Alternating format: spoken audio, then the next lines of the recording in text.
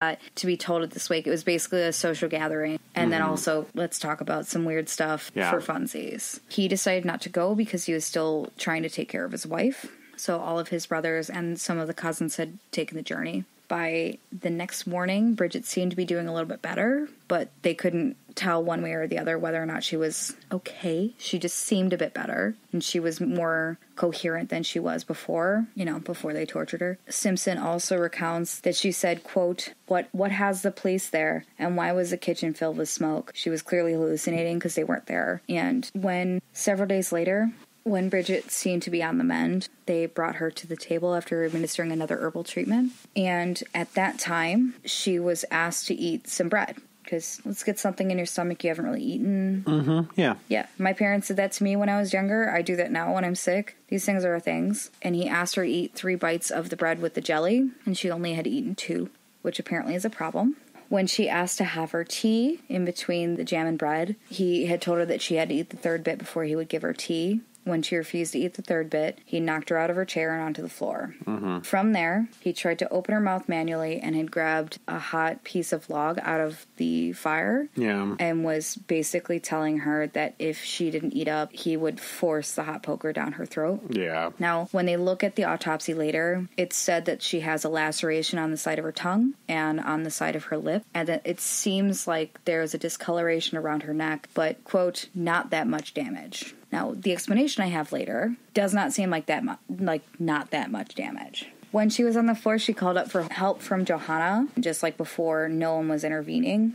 Again, the whole family was around. Michael had torn off her clothes and left her lay upon the floor and continued to threaten her with the red-hot log from the fire. Some of the people had gone to one of the other rooms, and they heard her hit the kitchen floor, which, by the way, was just packed dirt. They heard her scream. She had been picked up and, while she was being threatened still with the log, was held near the fire, which accidentally set her chemise on fire. Michael had lifted her limp body from the floor when he thought she was dead, and then had continued by throwing paraffin oil on her body from a lantern that was in the house, which he denies later, but there's a lot of people that say that happened, and there's also paraffin oil residue on the hilt of the shovel that was used to bury her later. But when they did the autopsy, were they not able to tell whether or not there was, like, an accelerant on her skin? Yep. Okay. He had locked everyone inside of the house, and while her body was currently burning on the floor, he refused to give up the key. He had stated, "She's an old deceiver sent in place of my wife. She's after deceiving me for the last 7 or 8 days, and deceived the priest today too. But she won't deceive anyone anymore. As I began it with her,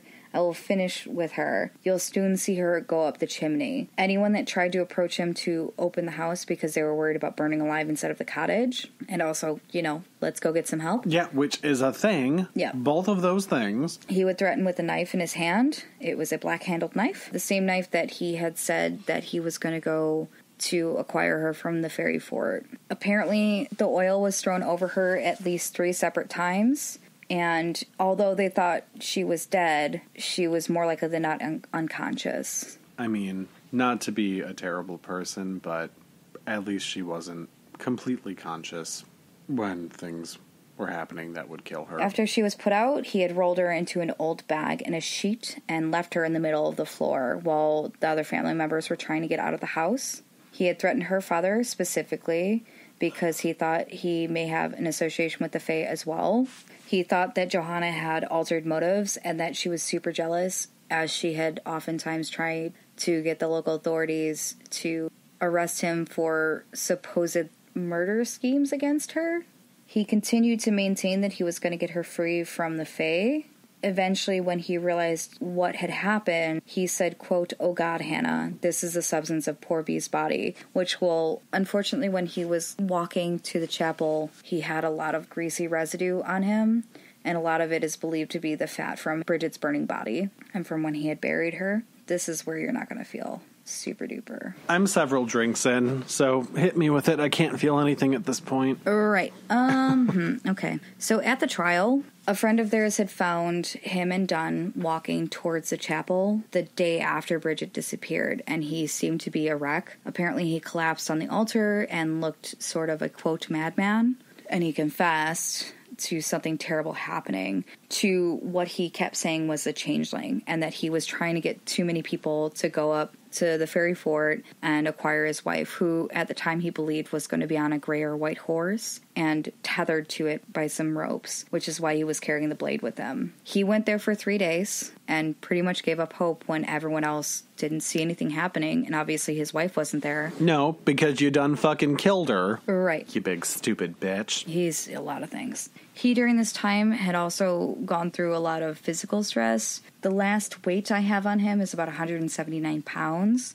And at this point in time, for his frame, he was 154 pounds upon his arrest a few days afterwards. The jury was spared a lot of the gross details because it was thought to be unnecessary for them to hear every detail in order to make their decision. After Bridget's body was found, 11 people were arrested, including Johanna. It was explained to her what would happen to her children if she were to be arrested, and she flipped against her family to offer Queen's evidence in the trial. She was caught in a lie where she said that she saw Bridget leave the house in a nightgown, and she wasn't able to prevent her from doing so on the last day that she was seen alive. They find out later that she was present for any and all of the situations that were happening at the house, including when she was set aflame. Her body was found in a boggy, muddy, and puddle, mostly filled with water. It's about 18 inches below the surface of the ground. Okay. They did an autopsy. Gaines, the fairy doctor's herbs that were prescribed, was found to have no effect on the body and was not responsible for her death. Her death was determined to have been caused by burning. Okay. The jury was brought to the body after the autopsy. Quote, "It was wrapped in the sheet in which it was when it was discovered and presented a most ghastly appearance. The back and the lower part of the body were severely burned, the bones and intestines protruding." Oh, that's horrifying. The head and the face were apparently uninjured. I read somewhere that there was a bag, like a linen bag, that was placed over. I'm not sure how... Over her head? Yes. I'm not sure exactly how true that is, but that would make sense if that's why her features aren't damaged. Do you think... Obviously, there's no real explanation or answer to this, but, like, it's just an interesting thought. Do you feel like maybe that's because somebody didn't want to look at her face? That she would have had a bag? Maybe it was just too hard to look at her? Yeah, but they would know that it would preserve the features. She wasn't found with the bag on her head. Or, well, in accordance to one thing, it said that she was. It's not a constant thing, and I didn't read it in the book. So where does the bag come in? I'm confused. I read it in one article. Oh, so the bag wasn't a thing. Okay. Yeah, but I'm not sure how truthful it is because, like I said, I didn't read it in the book, and I've only read it, I think, in one of the articles I read. Okay. This is where I hope she was still unconscious, if not dead, comes into play. Yeah. Quote, "The features were those of a young woman and were much distorted, indicating the terrible sufferings in which the poor creature endured." What I'm reading from that is that she fully was alive and he was ignoring it. Of the 11 that were arrested, 9 of them actually went to court. They were charged on the 21st of March with having something to do with her death. That charge was abandoned, and it said that they, quote, "jointly and severely and with malice aforethought feloniously killed and murdered Bridget Cleary." The man who had given the herbs was charged with accessory. Johanna obviously had lied because she's a bitch. Oh, also, this is the thing about Johanna. When she was in the court, she's giving evidence and she's gained immunity because she struck a deal for her kids. Cool, I guess. But she spent the entire time holding one of her babies to what I can only see is elicit sympathy from the jury so that she wasn't somehow got into this, even though she's pretty much a big player in this. They, while in court, had brought out the shovel that was stained with the oil. There was a trace of the soil where Bridget was buried. Michael had an outburst during Johanna's testimony and said that she was lying. She pretty much had stated that Michael was mad that Bridget had paid Johanna for the fresh milk to aid her treatment. Days before, Michael had told Dunn that he may kill himself, but didn't say why or for what reason. Mm-hmm. At the end of the trial, it took the jury about 45 minutes to return a verdict. One of the younger people was discharged. He's the one that was holding the candle. Took no part in anything except for standing idly by the side, which really sucks. Dunn and some of the Kennedys, which were her cousins, were found guilty of wounding. Mary Kennedy, the aunt, was found guilty, and so was Michael. I'm so sorry. But there was recommended mercy because they were in older years. One of her other cousins got 5 years for actively taking part.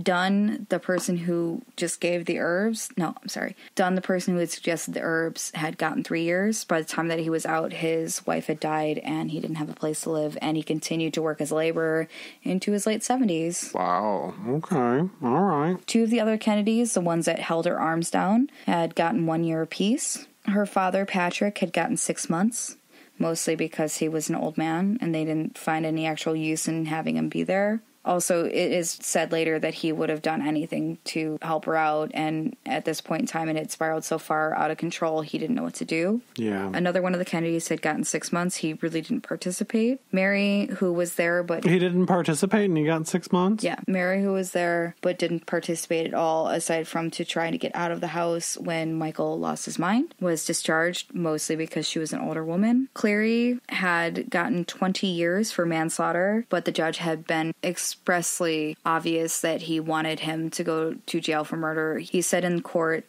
that what he was planning for was weighing whether or not he should answer such a terrible act with murdering him, and he decided against it, and probably the best course of action was to charge him for manslaughter. Are you for real? Yep. I'd say that was pretty deliberate what happened. Well, okay. That's another thing, too, is what you touched on earlier, where you're saying that she was making the money. She seemed to be in charge of the finances. There's actually a pretty long ordeal about her giving Johanna this container with a $20 note in it, which at the time was crazy sauce. So much to put inside of this trunk in the house. And he flipped out a little bit about her having handle on the money. So even when Bridget was super sick, she was like, this is here for just in case. Okay, well, you know what? You don't get to control all the motherfucking money. Mm-hmm. Especially when she's the one making it. So guess what, Home Skillet? Well, they were both making money. Okay, they were both making money, but you don't get to control everything that she does with it. Right. Okay, you don't get to tell her what to do with all the munsicles.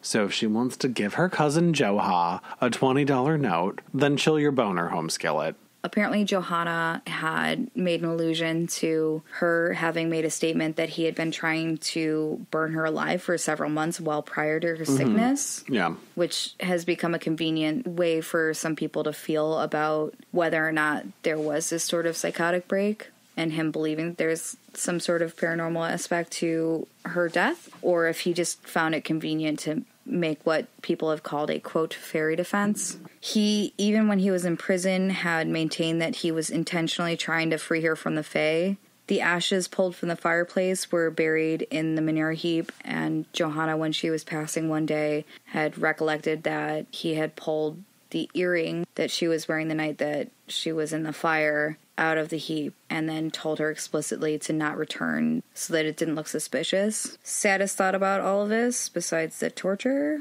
her funeral, after they exhumed her body from the very shallow grave that she was in, was boycotted by her family and friends and most people in the village. She was placed beside her mother. There was an assertion that a leg was longer than the other, and not one person in the town defended her, not during the torture, not during her burning, and not afterwards either. That sucks. It's not great. It's like what I skipped over, which I was like, man, that's not really important, is that he thought that he had regained his wife, and he had a pastor do mass at the house. The same pastor who called her irritable and hysterical. Yeah, the drunk one? No, he wasn't drunk. That was the doctor. doctor. No, I'm thinking the doctor. Yeah. My bad. Yeah. Is he the one that she threw the potato water on? Mm-hmm. Yeah, good for her. Yeah. He had been called for mass, and supposedly she had spat out the communion that he had given her to bless her insides. I have a quote on that, but it's really not important. I just wrote it down because it's not important. That sounds so dirty. Bless my insides. Oh my gosh. I'm not wrong. Last sad statement. When reporters had gone to the house to view all of the damage and basically to gawk at what was happening, her dog and her cat were still there. Obviously, Michael was in prison, and no one was really taking care of the animals. Their neighbor had been basically taking over the duties of taking care of that area, and when he was speaking to one of the reporters, he had said that the dog walks up and down looking for her, especially if there's a female that's approaching the path towards the house where Bridget would normally walk when she was going to town for any reason, that the dog waits for her and gets really excited and runs out to the female, and then when it notices that it's not Bridget, goes skulking away looking for her. Okay, so dog behavior. Yeah. Yeah. But it's sad. That is very sad. I was just saying it's real sad, though. That's fucked up. But that was real good. I mean, it was really terrible, but it was really good. So you ready to tell me about some ghosts? Hell yeah. Hell yeah. Girl, I'm ready. So, I think that we talked about this place a little